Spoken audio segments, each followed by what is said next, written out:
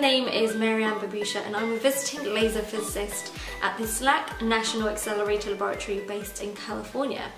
Probably my background gave it away, but yeah, I work with high power lasers. I'm actually a student from Imperial College London in the UK and I'm doing my research out here at SLAC. So my last experiment was kind of recreating the conditions found in space. So I was looking personally at the interiors of planets like Neptune and Uranus. And luckily for us, the physics on the small scale, so laboratory scales, is the same as the physics on the large scale. So we can do lab experiments and then scale them up to astrophysical scales to find out more about the universe that we live in. So that field is called laboratory astrophysics and that's what I'm doing currently, but I would like to sway my research field down to the medical physics route because that's how I got interested in STEM.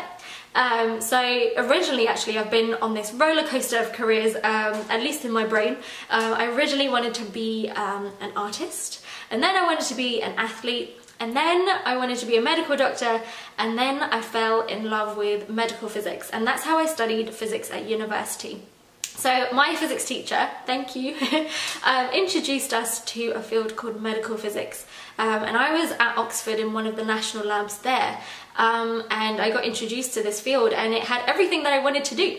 It had maths, I loved maths, it had physics, I loved physics, and it had a chance to save lives, and that's what I wanted to do. But I also loved maths and physics, and I really didn't want to see people suffer. So I fell in love with that subject, and that's how I got into studying physics. But what did I like doing when I was younger? Well, I have STEM related parents. So my dad is a handyman and my mum is a physics technician at a school. And so basically I was introduced to physics from a very young age, and whenever something was broken in the house, me and my dad would like tear it apart and then try and fix it and then put it back together again.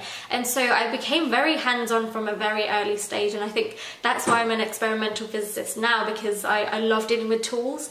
I love playing around with optics and stuff like that, and so I think those skills definitely help as an experimentalist. So what inspires you about your work and why does your job matter?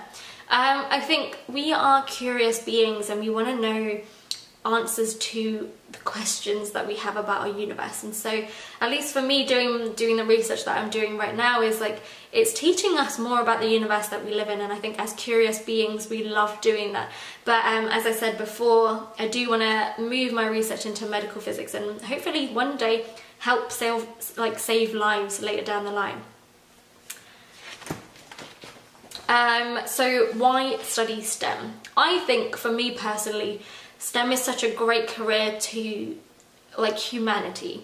You can like go from saving lives to improving quality of lives to solving the world's problems, like our energy problem.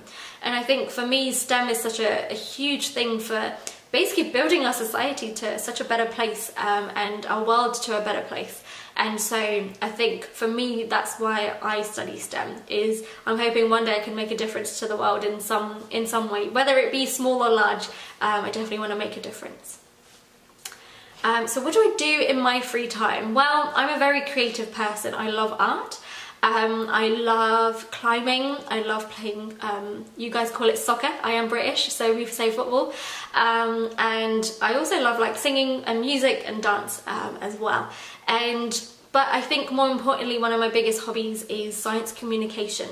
So I grew up in a school where I was kind of told that physics was a guy subject. I was the only girl from my physics class to take physics onto higher education. And so I always kind of felt left out, and I think for me being able to portray the image that you can be anybody, and if you love a subject you should be able to do it, I think that's important for me to get that message out there. And so at least for me, going back to my school and doing a science club was such an amazing opportunity to help change that stereotype in my school. And I think through my blog and like videos like this, I hope to change that stereotype and make sure that anybody that wants to do a subject can do a subject without having this negative kind of comments or whatever put on them. So do what you love.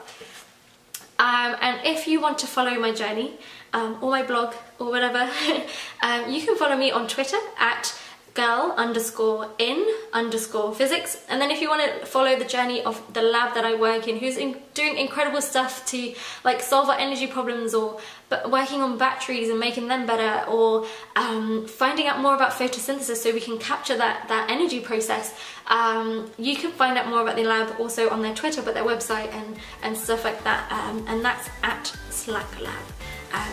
But yeah, thank you so much for listening, and do the subject that you want to do, and I hope nobody ever tears you down or tells you that you can't do something. You can.